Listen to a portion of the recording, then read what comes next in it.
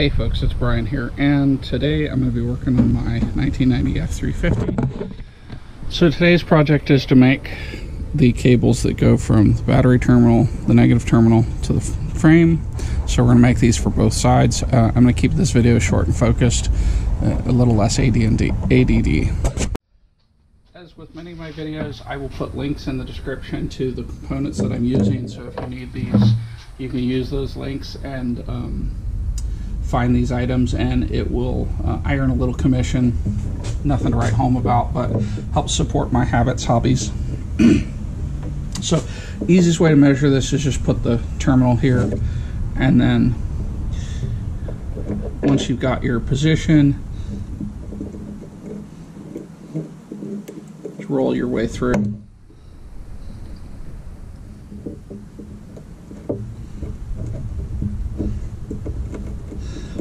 I'm using number 6 welding wire. These are not critical, but I think a good ground is important. The reason I say these aren't critical is that they don't carry anything other than like the headlights, and they just don't carry a lot of electrical load. The battery is connected to the block, which carries the starter load, and that's probably the largest load in the truck. Everything else is chump change by comparison. So this is a hammer style crimper. These work really well. You just got to make sure that you're fully inserted in the fitting before you whack it. First whack sets it, and then you beat it to get a good set.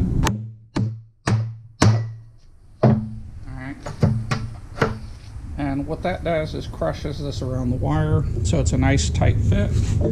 Now, I screwed up and didn't put my sleeve on here. It's no big deal, it should fit through here. So we'll go ahead and sleeve this, and then we'll go measure it on the other end. So I got this little mini heat gun that I use for this. You can use a flame, but you'll burn the wire a lot of times, and this is just right. These are pretty inexpensive. Again, I'll put a link in the description.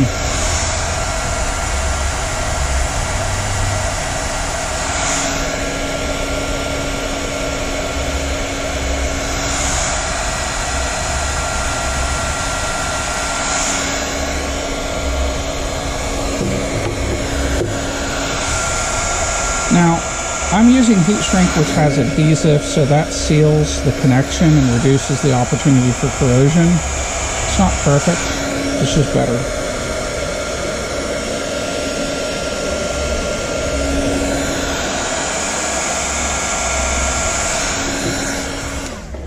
So if you look, you can see where the adhesive kind of seeps out in places, and it just makes for a nice connection. So let's go measure it and see how long it needs to be. So there's a bunch of different ways to do this, but I think the easiest way is just to put the wire in here and see where it needs to end. So it needs to end right there. And in order to avoid losing this, I'm just going to nick it with my wire cutters. So let's go make this. So let's find where we made that nick, right there, and then we'll cut it with these cutters. These are some pretty crappy cutters, but they get the job done. They're really sized for wire about this size. I'm not going to forget to put this on this time, so I'll just slide this on and leave it alone. And then we'll repeat this process here.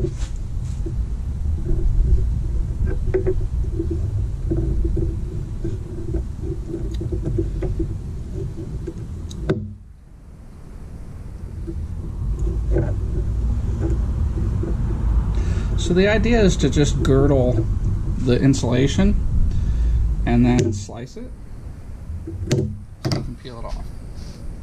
You don't want to cut too many of the strands if you can avoid it, so a little practice makes perfect.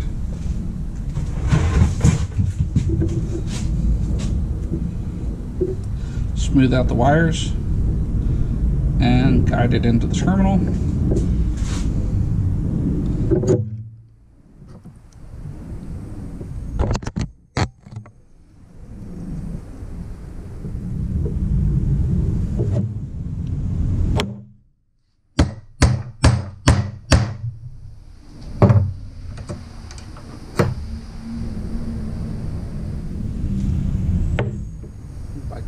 think I got this right, because there are two size terminals here, and I think that's the bigger one.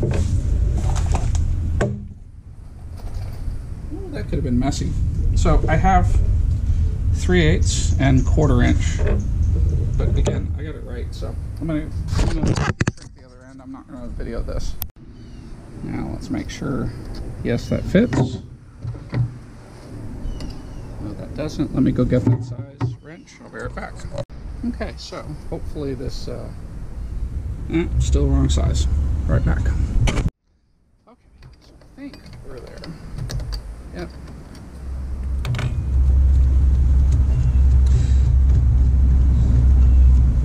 Now, because I have two ground cables on the batteries, I'm not real worried about this. And I'm taking this one offline.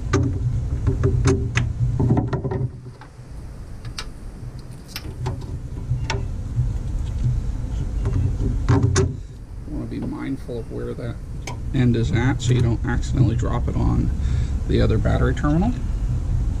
That would get exciting.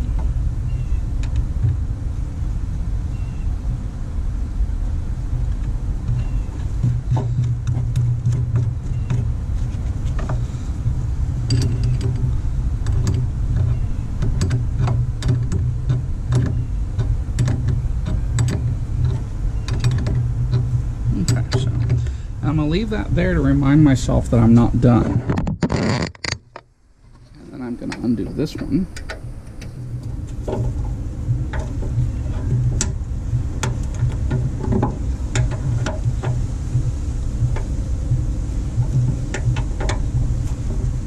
You know, this would be easier with a wrench. Okay.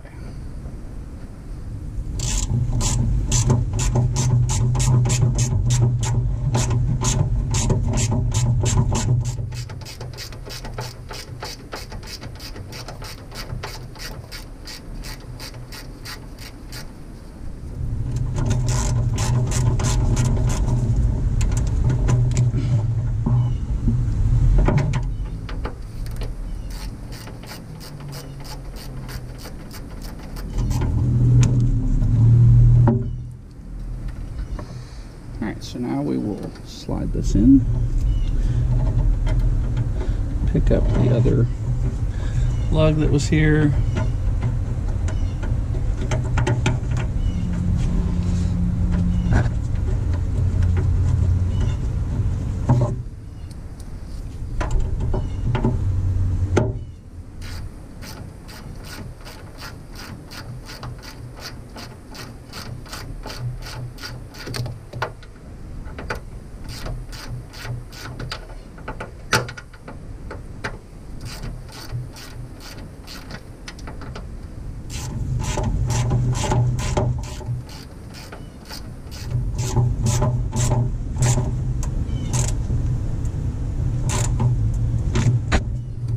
Okay.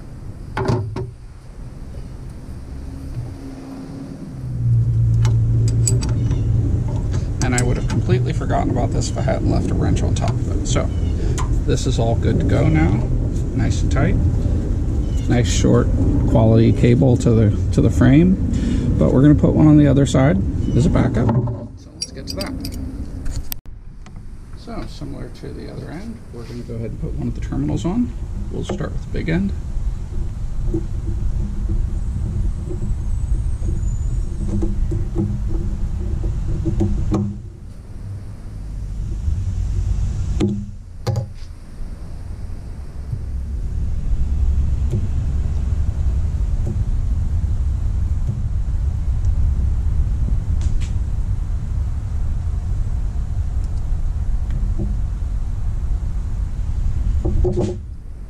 Don't cut deep enough, just cut it again.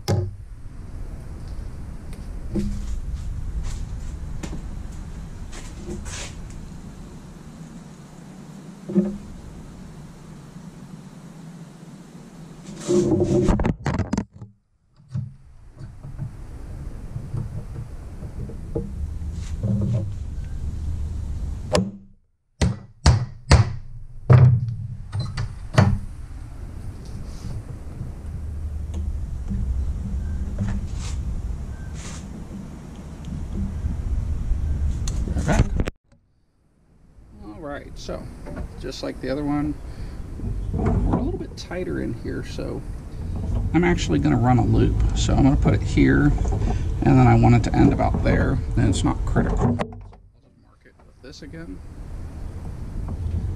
and then let's go back to the bench.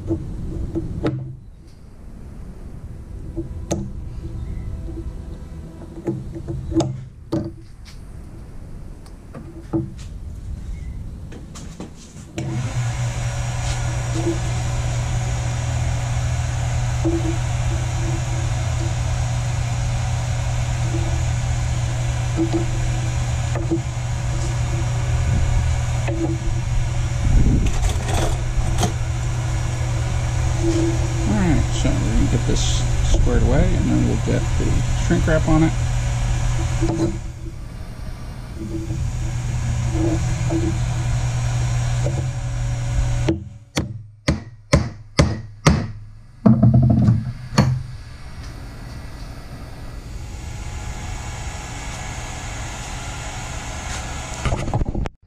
This one will be a little bit backwards because we're going to take it apart first. Oh, I want to put gloves on. Alright, so let's get this in dealt with.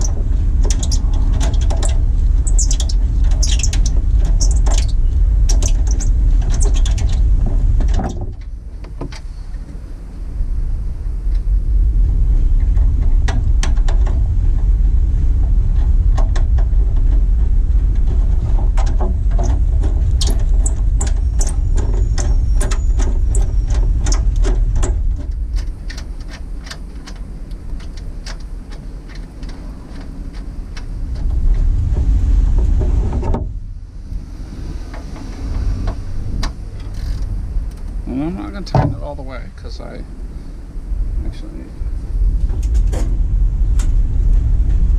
take this off.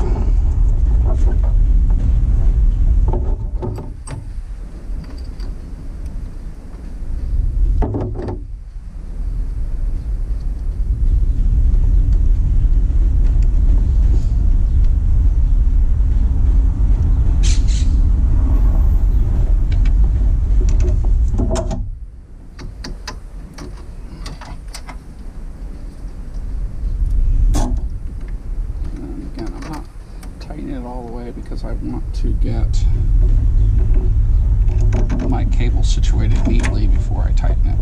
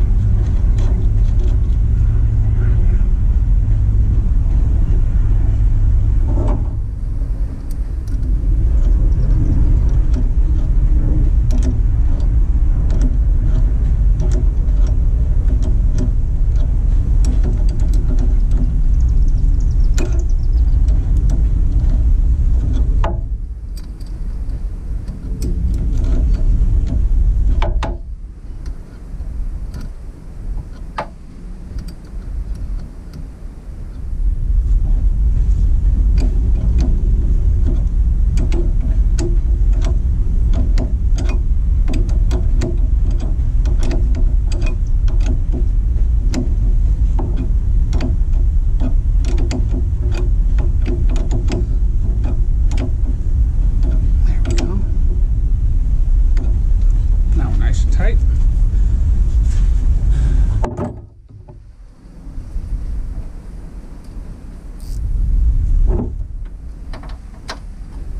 Go ahead and tighten down this end.